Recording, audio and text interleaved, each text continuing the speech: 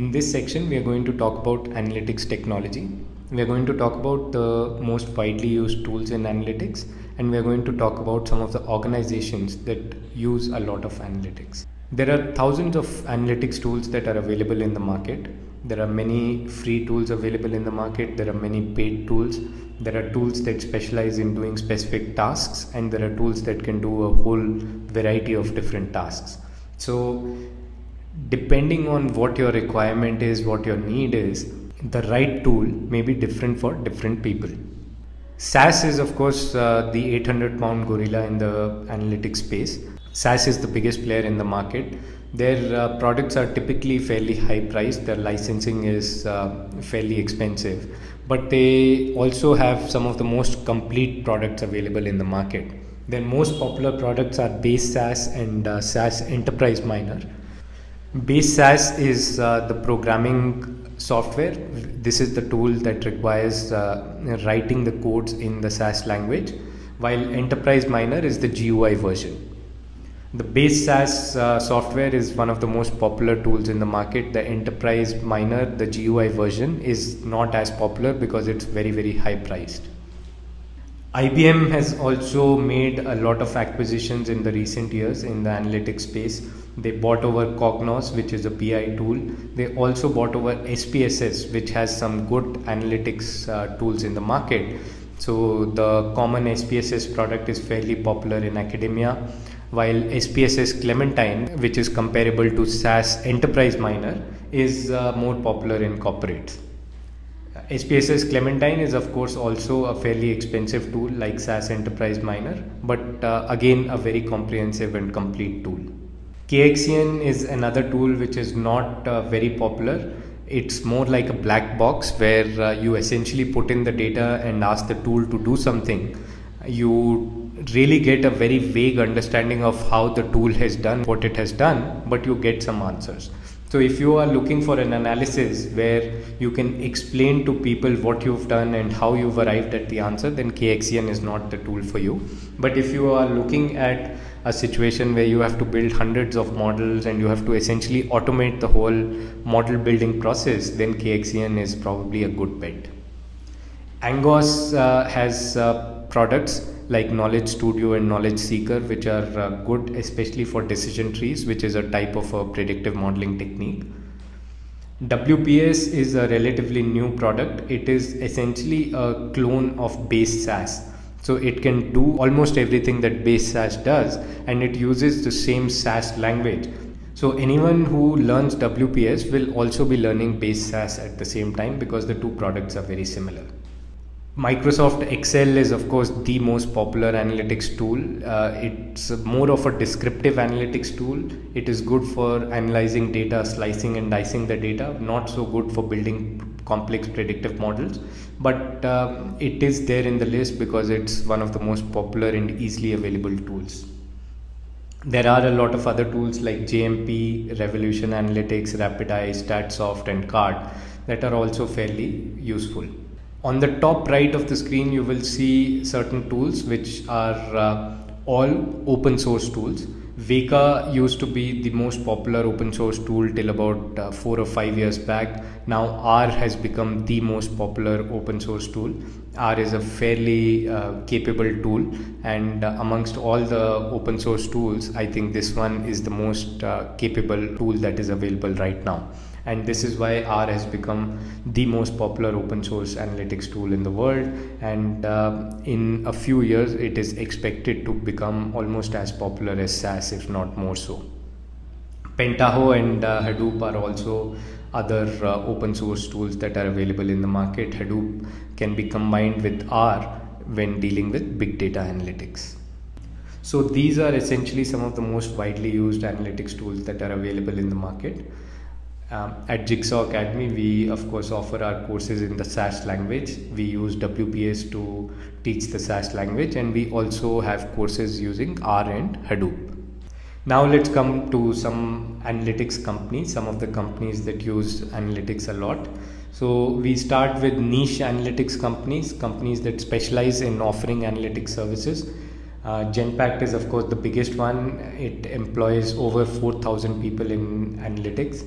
There are other companies like Mu Sigma, which has 1,000 plus people, Manthan Systems, Nabler, Crosstab, Meritus, Fractal Analytics, Latent View, Enterprise Genie, Gramener, WNS, Marketelligent. These are all small and large niche analytics companies based out of India. There are a lot of MNCs that have centers all over the world and also in India. Banks like HSBC, Citibank, Bank of America, JP Morgan, Fidelity, retailers like Tesco, Target, SuperValue, e-retailers like Amazon, eBay, Google, all of these use analytics and have analytics teams in India. Global analytics companies or consulting companies like McKinsey, Deloitte, FICO, Millward Brown, KPMG, Boston Analytics, Dun & Bradstreet, AC Nielsen, Dunnhumby, IMS, IRI. These are all global analytics companies that have analytics teams in India. Indian IT companies have also woken up to the power of analytics.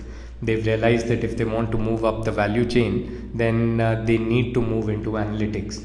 So companies like Infosys, Wipro, TCS, Cognizant, HCL, HP, iGate, all of them have started analytics. They've started offering analytics services to their clients. They are building analytics teams.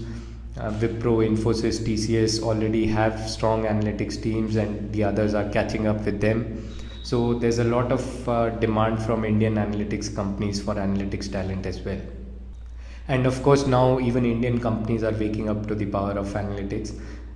Banks like ICICI and HDFC Bank, insurance companies like Bharti AXA, Bajaj Alliance, etc. started the use of analytics in India.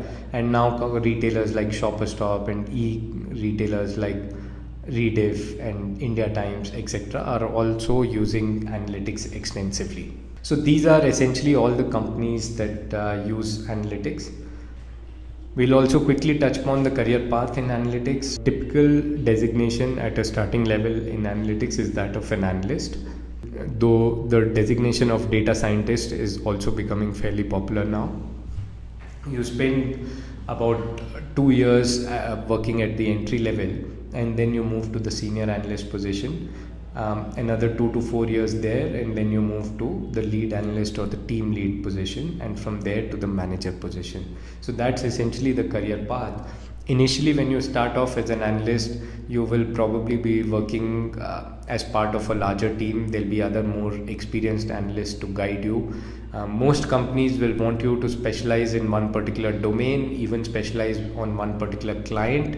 So, for example, if you are working for a company like Amazon, then obviously all you are doing is analyzing data for Amazon. But if you are working for a company like Genpact could be analyzing data for hundreds of different clients.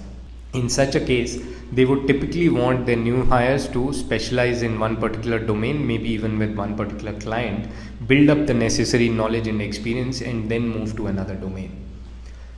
So you spend a couple of years learning the tricks of the trade, working with more experienced analysts, then you become a senior analyst where you start either working independently or as part of another team, or even leading a team on small projects, and work for another couple of years, try to work on different kinds of problems, different kinds of data sets, different kinds of domains, build more experience, and then move into a lead role.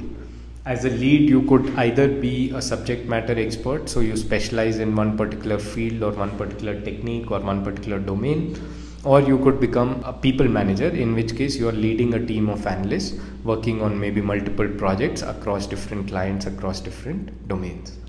So this essentially is the career path in analytics. Another important thing to think about in analytics is, of course, the salaries in this field. So the global salaries in analytics are fairly high. They are slightly higher than your typical MBA salaries. In the US and Canada, of course, the salaries are 100,000 plus. They are close to 100,000 in Australia, New Zealand, and you can see the average salaries as compiled by the KD Nuggets poll in 2012 for all different regions in the world. Specifically coming to India, analytics salaries in India have increased tremendously in the last 5 to 6 years. The starting salaries used to be between 2 to 3 lakhs in 2004. Now they are anywhere between 6 to 10 lakhs. And as you move up, the salaries move from 6 to 10 lakhs for an analyst to 8 to 12 lakhs for senior analyst, 10 to 14 lakhs for a lead analyst and up to 20 lakhs for a manager. So this is essentially all about the technology being used in analytics, the companies that are using analytics, and a little bit about the career path and salaries in analytics.